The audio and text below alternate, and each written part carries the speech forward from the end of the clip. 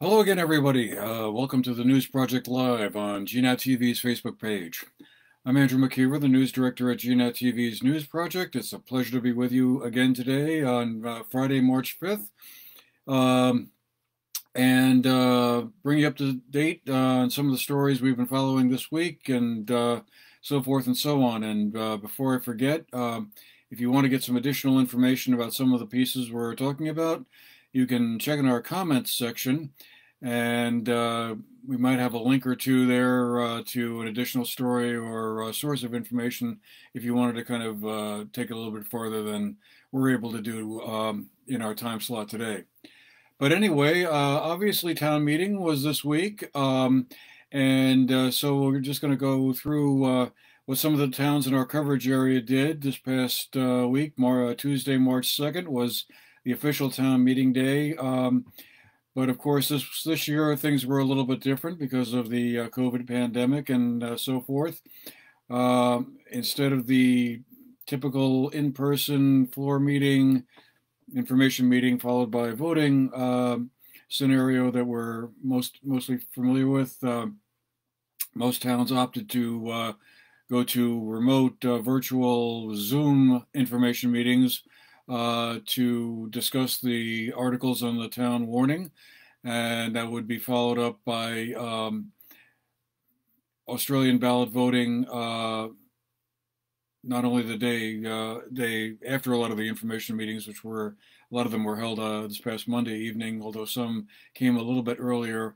And the polls opened on Tuesday, March 2nd, but of course, in a sense, the polls were already open because there was, following the example we saw last year during the August primary and then November general election, ballots were mailed out, were mailed back in, or dropped off at town halls. So voting went on well before March 2nd. Although, if you wanted to do the traditional thing there, you were able to go to the polls and cast your ballots there as usual. So let's see. Overall, as far as best we can tell, voting turnout though was pretty much the same as it would have been in a quote-unquote normal year. Voters elected people to select boards, and they voted on town and school budgets, and passed judgment on some of the articles on their warning. A lot of towns kept those warnings fairly straightforward and simple, feeling that this year, with all the uncertainty involved with COVID and how quickly the economy was going to be recovering, kind of felt this was a year to kind of hold off on some of the bigger, more elaborate things that might have in another year seemed like a good thing to go with. A couple of other towns I should also point out opted to postpone their town meeting to later this spring. In our area, Winhall, Londonderry, Weston, and Sandgate are going to be among the towns that will be holding their town meetings in April or May. Presumably or possibly those might be outdoor events. But anyway, let's just go down through a few of the towns and see what they came up with. In Manchester, voters gave a thumbs up to just about all the items on the ballots from their almost $6 million proposed town budget. They said yes to a lease purchase agreement for a new fire truck, and also encouraged the town leaders to go ahead with discussions about acquiring the already built rail trail, and it's already been open more or less. A little complicated there, but you can walk it or ride your bike on it. Anyway, the owners of that trail are hoping that the town will and they will be able to strike an agreement on the town acquiring the trail for future maintenance.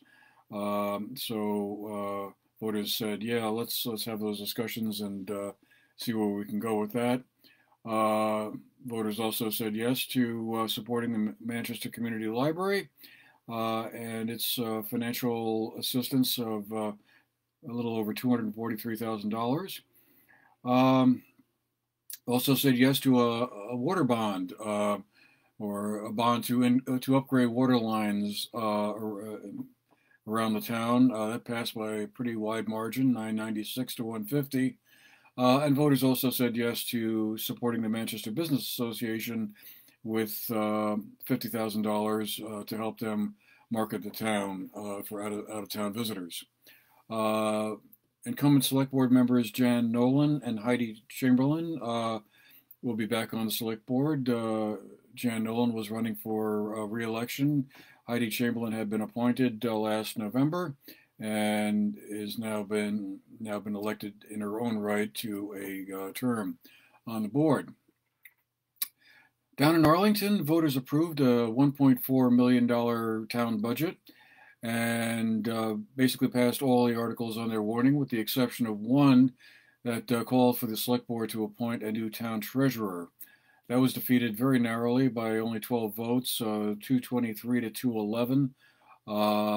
But the voters decided they thought that electing a town treasurer was still the right way to go. However, they did approve eliminating the office of the town auditor, and future audits of the town's finances will be conducted by a licensed accountant, and that passed by a fairly comfortable 294 to 133 margin.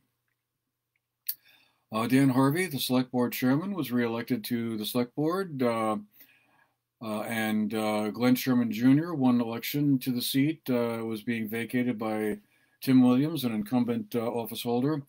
I believe neither of them faced opposition to those candidates. Over on the school district side in Arlington, the voters approved the $7.1 million school budget. And in a contested race for a school board seat there, Dan Wood defeated Jeff Tilley by a 211 to 163 margin. The school board chairman, Todd Wilkins, was also going to be returning to the school board. He won re-election, no opponent there. Up in Dorset, voters approved a $2.2 million in spending on the highway and general fund, and as well as a group of other community organizations. There were no contested races for the town's offices this year. 3 incumbent members of the select board were returned to serve additional terms.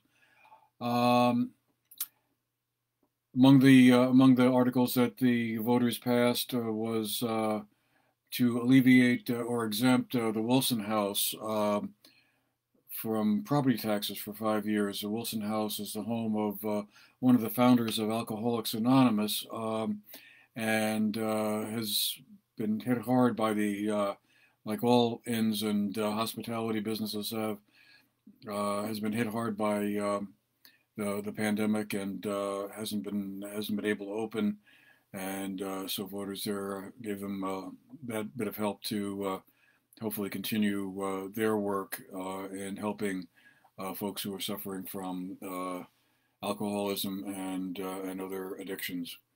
Very important work that they're doing there. The other thing that voters in Dorset got to check out was a preview of what their new town office might look like in the not too distant future.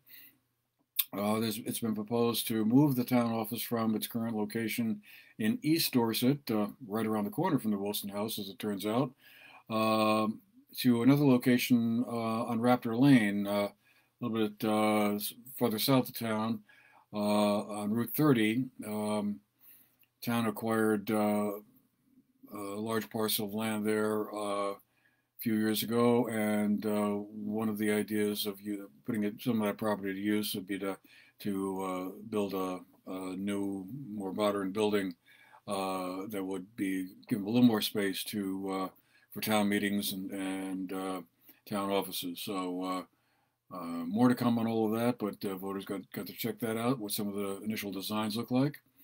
The village of Dorset, as opposed to Dorset and East Dorset, also voted to pass a measure that will upgrade their municipal water lines. That passed by a very comfortable 335 to 50 vote margin, and that, of course, has been an ongoing subject in Dorset in recent years. with the very aging municipal water system leaking a lot of water, wasting a lot of water. And in the past couple of years, some of you will remember that they've had to place some restrictions on water use, particularly during the summers or when the reservoir reached dangerously low levels. So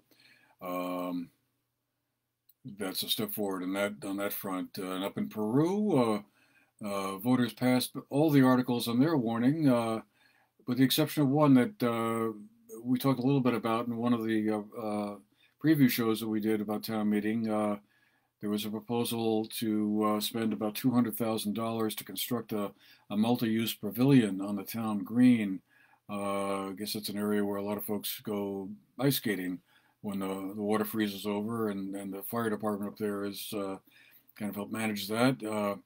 But that proposal to build a formal pavilion failed by a 60 to 39 vote margin up in Peru. In the Taconic and Green voting, the regional school district, its budget was approved. Voters also approved the proposed tuition rate for Burton Academy. It was going up about $500, I think, off the top of my head, both for inside the 11 or 12 towns in the sending district, as well as those who are students who will be coming from outside the sending district. Also, that tuition rate going up by $500. Jeff Wilson and Alexander Weil were elected to post as school directors for the Taconic and Green, and there will also be a special appointed school director named on March 9th for Manchester. Also, just what thought worth noting that the Southwest Tech school, formerly known as the Career Development Center down in Bennington, also had a very competitive race for 4 open seats on their board of directors. Southwest Tech, as many of you know, is teaches trades and vocational school classes, and plays a very important role in helping many kids develop some skills and tradecraft. So the 4 winners of those seats included Mike Cutler and Anthony T.J. Williams, Jackie Kelly, and Asher Edelson. So congratulations to all those winners. Meanwhile, up in Danby and in Paulet, those 2 communities joined, I believe, a total of 17 other towns around the state in approving or opting in to allowing retail shops or retail operations to sell recreational cannabis or marijuana. Those shops won't be able to open until October of 2022, over a year and a half from now. But they, following an earlier piece of legislation from the State House that allowed for those types of shops to open, required, however, that local towns gave approval for that so they could opt in, as it were. But anyway, those 2 communities said yes to that. The town of Bennington did as well. There are about 27 towns altogether around the state that had that on their warnings. So we'll see how that goes. And meanwhile, worth noting, up in Paulet, they also had a very lively select board race up there for 3 seats, I guess, were in play. John Malcolm, an incumbent select board member and also the vice chairman of the board, won re-election, as did let me get their names here correctly. Rich Hewlett and Jessica Van Ort. They also won the other 2 seats that were up for grabs in the Paulet Select Board race, which of course became sort of notable for the presence of Daniel Banyai, who was running for both those 2 seats. And Mr. Banyai is the owner of Slate Ridge, firearms trading facility in West Paulet. It's been in the news a little bit. some zoning issues with that, and also some social media issues. Anyway, Mr. Banyai came in last in both those races. So that's where we'll leave that one. Meanwhile, today the governor also had his regular Friday press conference to bring us up to date on what's happening on the COVID front and whatever else might be involved with that. He began the press conference by noting that it was almost exactly 1 year ago that the first case of COVID in Vermont, which happened to be in Bennington, was announced. And 1 year later, we are now close to vaccinating almost 1/3 of all Vermonters, or at least 1/3 have gotten at least one dose of the two-dose vaccination process. He hinted that there will be some more announcements about loosening restrictions that will be coming next week. About a week or so ago, he said that they'd be loosening the quarantining and travel restrictions for those who had received vaccinations, and hinted broadly that there would be more to follow, and we should all stay tuned for that. Those announcements coming early next week. Senator Pat Leahy also joined by teleconference and gave some good news to all listening. The Senate COVID relief bill that it's working its way through Congress. It's passed the House of Representatives, now in the Senate. That would include an additional $400 million for Vermont in that COVID relief bill. About $100 million or so would be available to spend on infrastructure, including broadband improvements, and about $50 million for a homeowner assistance fund. So that was obviously very welcome news for the governor and his team. Secretary Dan French, the Education Secretary, gave us a few updates on how things were going with returning schools to in-person learning, and he indicated that it would likely be happening fairly, that more by the spring there's a good chance that more students will be back in classrooms. And the big news on that front also was that earlier this week, the state of Vermont announced that it was going to be expanding the number of people eligible to be vaccinated against the COVID-19 virus, and that would include teachers and childcare workers. Governor Scott said last Tuesday. That had been a bit of a discussion point between education officials, parents, about how to get schools open as quickly as possible, or get things back to normal as quickly as possible, and vaccinating teachers and educators as well as staff who work in school buildings was a point of controversy, but that was alleviated, I guess, by the greater amount of vaccines that's become available than expected. They had been, as you know, sticking with a fairly tight age band formula, starting with Vermonters 75 and older, reducing it down to 70 and older, then this week reducing it to 65-year-olds and older. But now teachers and childcare workers will be also able to get those vaccinations. On the vaccination front, about 113, slightly more than 113,000 Vermonters have received at least one dose, Administration Secretary Mike Smith said. And that will about do it for today. Hope you're all looking forward to a good weekend. Hope the weather stays nice, and we'll see you again next week. So for the GNAT-TV News Project, it's been my pleasure to be with you today. Andrew McKeever, and we'll see you next Friday. Have a great one.